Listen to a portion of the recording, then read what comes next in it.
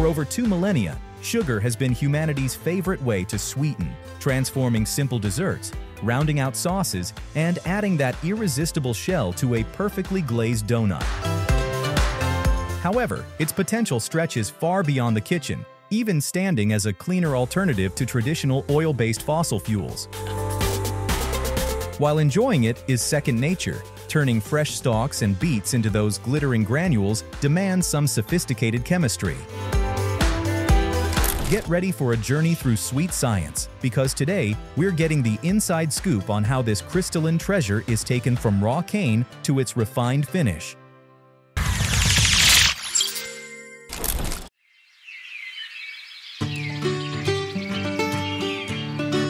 Around the world, virtually all granulated sugar originates from just 2 primary crops, sugarcane and sugar beets, with cane supplying close to 80% of global production.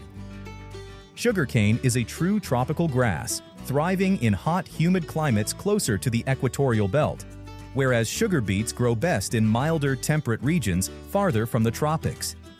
Even though cane and beet sugars start from different crops and have different processing methods, their end product is virtually identical. A clear crystalline granule composed of 99.95% sucrose, leaving only tiny variations within their trace minerals that most consumers would never notice. Since most of the world's supply starts with cane, we'll begin there and follow how the stalks are grown, cut, and rushed to the factory.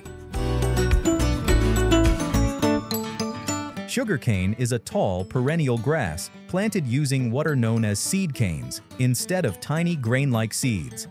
Each seed cane is a cut section of stalk that's trimmed so it contains several buds, or eyes, and every eye can sprout into a genetically identical copy of its parent plant. When laid end-to-end in long furrows and covered with soil, these cuttings send up shoots that thicken into solid stalks of cane, taking roughly 10 to 18 months to reach full maturity. Throughout that stretch, the stalks concentrate natural sugars inside their fibrous internodes, while farmers fine-tune irrigation, weed control, and fertilizer, so the crop hits its peak sucrose level. Once the fields are filled with towering stalks 10 to 20 feet high, it's a telling sign the crop is ready to harvest.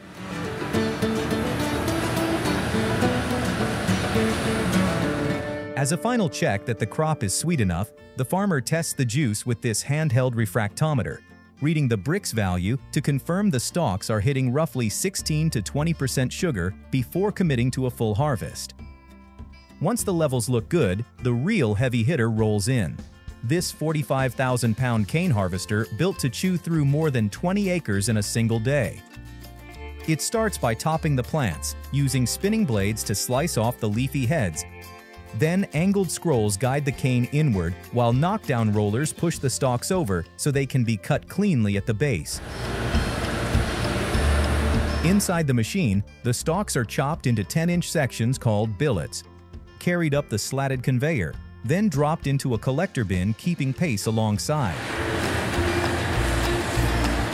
And because sugarcane is a perennial grass, the cane stubbles can send up new shoots after they've been cut, meaning the field can produce 3 to 6 harvests without replanting every year. When the collection wagon fills, the 20-ton bins are tipped into waiting trucks bound for the mill, and they have to move fast because once cane is cut, its sugar content begins to decline, and any damage during harvest speeds up that loss.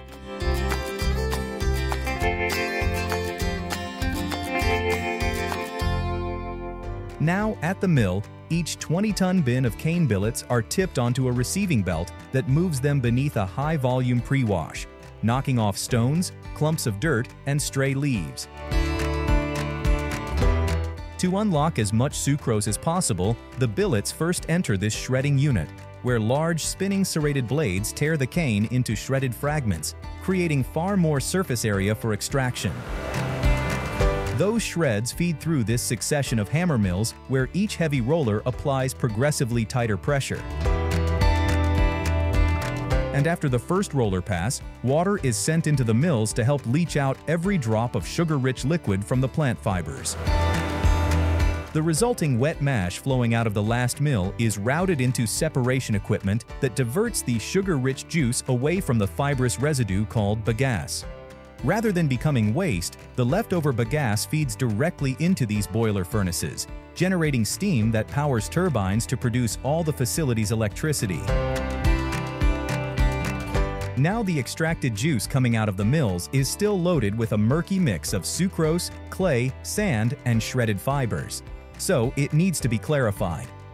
Inside this clarification tank, the liquid is aerated to loosen dirt and trapped particles.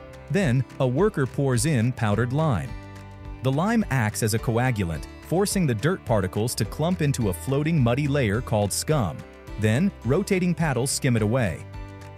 The clarified juice is then heated to roughly 230 degrees Fahrenheit to deactivate enzymes and reduce microbial load, turning it into a clear sweet juice with a color similar to brewed tea. And to squeeze out every last drop of sugar, the muddy settlement that was skimmed away is sluiced over this large, slowly rotating vacuum drum wrapped in perforated screens. Inside, strong suction draws any remaining juice inward through the screens, while a layer of semi-dry mud builds up on the outside and is scraped off, later returning to the fields as a nutrient-rich fertilizer. At this point, the clarified juice is far too watery to be crystallized, so it's sent through this series of vacuum evaporators. These machines lower the atmospheric pressure, allowing the water to boil away at just 160 degrees Fahrenheit. This gentle heat thickens the watery liquid into a dense syrup without caramelizing the sugars, setting up the perfect conditions for crystals to start forming. That syrup is then pumped into these tall crystallization pans where it continues to boil under vacuum. Then an operator pours in this milky seed slurry of ultra-fine sugar crystals suspended in isopropyl alcohol. Just 16 ounces contains trillions of tiny microscopic crystals, each acting as a nucleus for the sucrose molecules to deposit and grow. As time passes, the boiling mixture, now called masequate, develops into growing sugar crystals floating in a thick brown syrup that will later be extracted as molasses. While it's boiling, an operator periodically draws a proof sample of the masequate, spreading a bit on a glass slide to inspect the size and distribution of crystals and decide when the batch is ready. Once the crystals reach about 1 millimeter, the masequate is discharged into this industrial centrifuge spinning at 1200 RPM. The spin forces the viscous molasses outward and through the perforated basket, while the solid sugar crystals remain on the screen. A quick spray of water adjusts how much molasses film stays on the granules, and for raw cane sugar, just enough is left to give a warm, caramel tint. The stripped-away molasses is pumped to these outdoor holding tanks, waiting to be sold as a versatile sweetener, from cookie recipes to rum production. The damp sugar granules pour into this long, slow-turning rotary dryer, where hot air continuously flows through. Internal flights lift and cascade the granules repeatedly, creating constant movement that circulates the air, preventing clumping and keeping the sugar free-flowing.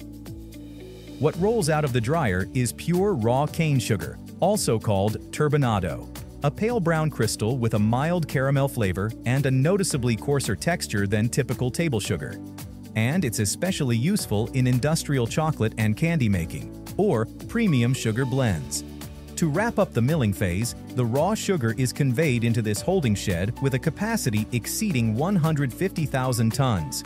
It waits here for transport, eventually heading out in truckloads or aboard this barge carrying 27,000 tons headed to the refinery. The final stop where this coarse sweetener is converted into the table sugar we use every day, and we're following this delivery to see exactly how that's done.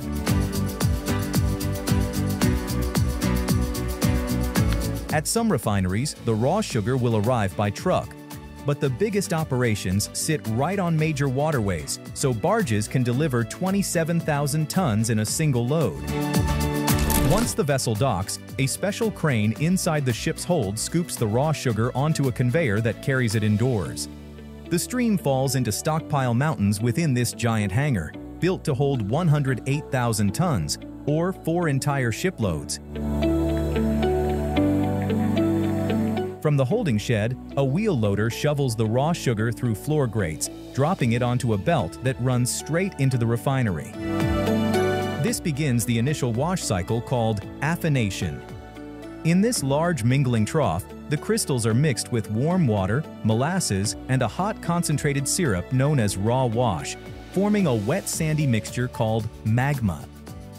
That magma then feeds into a centrifuge spinning at 1200 RPM, where the wash syrup and molasses are flung away from the granules. Then, a controlled spray of water helps strip off impurities and about 30% of the color, leaving behind a lighter product known as washed raw sugar. Next, the washed sugar is melted in 176 degrees Fahrenheit water, creating what refiners call melt liquor, a dense concentrated liquid that's 65% sucrose, and it must be kept warm so it doesn't recrystallize. This warm liquid sugar is then pushed through a cloth filter that traps any larger bits of dirt, so the output is a clear, particle-free liquor. To clean it even further, they follow that up by a clarification step called phosphatation. Lime and food-grade phosphoric acid are dosed into the liquor, then air is bubbled through, causing remaining impurities to form a frothy scum that floats. That's skimmed off by these rotating paddles, revealing clear, clarified liquor underneath. Excess water is then removed inside this vacuum evaporator vessel, where the reduced pressure lets the syrup boil at only 160 degrees without scorching the sugars. As it concentrates, the liquor climbs from 65 to 78% solids, giving the syrup the ideal thickness needed for recrystallization. Once the concentration is in range, a new batch of finely ground sugar seed is added to the vessel. This slurry will give the dissolved sucrose molecules trillions of tiny surfaces to latch onto and grow, thickening the syrup back into masequate, a dense mixture of molasses and growing sugar grains. After an operator confirms the crystals are just the right size, the masequate is sent through a final centrifuge that spins off the molasses. This spin cycle also determines whether the batch becomes brown sugar or classic white table sugar. To create brown sugar, the water spray is adjusted to intentionally leave a 3 to 10% coating of molasses on the crystals, depending on the desired grade. For white sugar, the spin and rinse continues until every trace of molasses is completely washed away. The separated molasses is captured and looped back into the system to help clean the next incoming batch of raw cane sugar. From there, their paths diverge. Brown sugar travels through this spiral cooler, gently dropping the temperature so the crystals don't set into a solid block before they reach the bagging line. While the still damp white sugar passes through a large rotary dryer, where warm, dry air circulates through the crystals, keeping them loose and pourable. Both streams then converge at the packaging floor, where high-speed fillers crank out 2- and 4-pound bags at over 200,000 every day. They're stacked on pallets, shrink-wrapped, and sent off to stores, destined to sweeten the day from that first cup of coffee to the last cookie in the jar. Thanks for tuning in to Made Vision. Don't forget to check out our other videos for more fascinating content.